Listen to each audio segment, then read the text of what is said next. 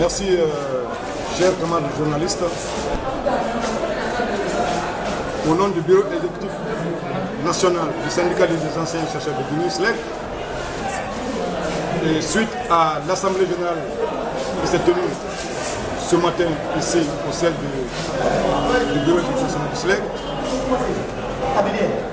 nous informons l'opinion nationale et internationale que la grève se poursuit. Elle continue et face aux manœuvres dilatoires orchestrées par les autorités gouvernementales, nous invitons tous les enseignants de Guinée à resserrer les rangs, à être très vigilants pour que massivement, le lundi, ils continuent à observer le mot d'ordre de grève et le maintenir jusqu'à l'obtention d'un certain montant par rapport aux 8 millions que nous avons demandé, que nous avons revendiqué et que nous avons déclaré négociable. Donc, tous les enseignants doivent rester à la maison et les parents d'élèves doivent garder leurs enfants à domicile, puisque nous ne voulons pas que ces enfants qui nous sont si chers soient exposés aux réactions que vous connaissez des autorités militaires, des agents de la gendarmerie et de la police qui n'utilisent pas les armes conventionnelles contre les manifestants de notre pays. Cela s'est fait sentir à travers les différentes manifestations. Donc nous invitons les parents à garder leurs enfants avec eux à domicile. Tant que l'on n'est pas satisfait, tant que nos revendications ne sont pas satisfaites, alors la grève continue. Ils doivent continuer par conséquent à garder leurs enfants à la maison. Pour les responsables administratifs qui sont en train de proférer des menaces à l'endroit de nos enseignants à l'intérieur du pays, comme à Conakry, nous leur demandons de bien vouloir se ressaisir. Faute de quoi, nous allons demander leur départ.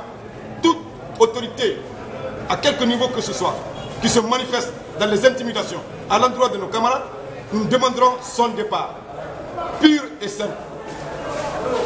Donc, je remercie tous les enseignants, toutes les enseignants de Guinée pour avoir observé le mot d'ordre de grève depuis son lancement le 3 octobre et resserrer les rangs, à continuer à observer ce mot d'ordre de grève-là jusqu'à la satisfaction totale, intégrale, non seulement de nos préalables, mais aussi du point nodal qui est les 8 millions de francs que nous avons exigés pour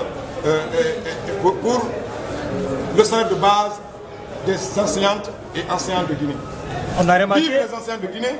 On a remarqué aujourd'hui que vous avez fait une chose inédite, la lecture de la Fatiha ici en public.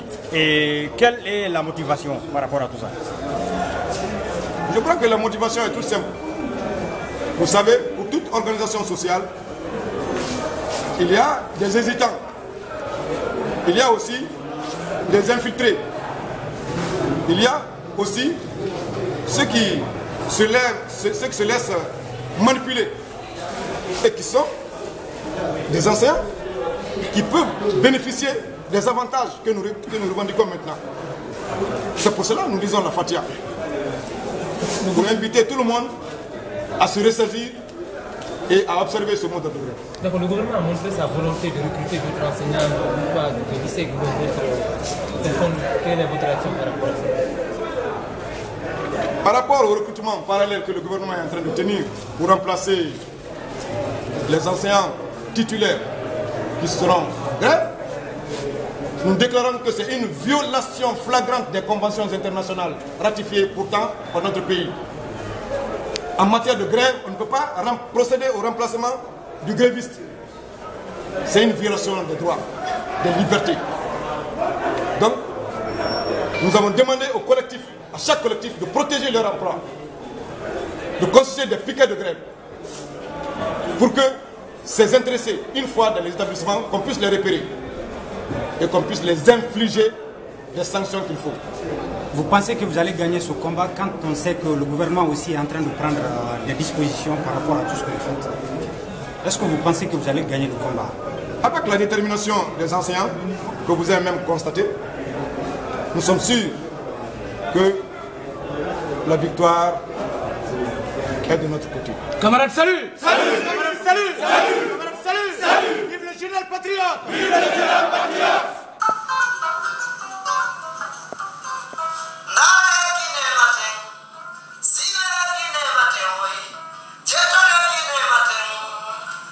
Taking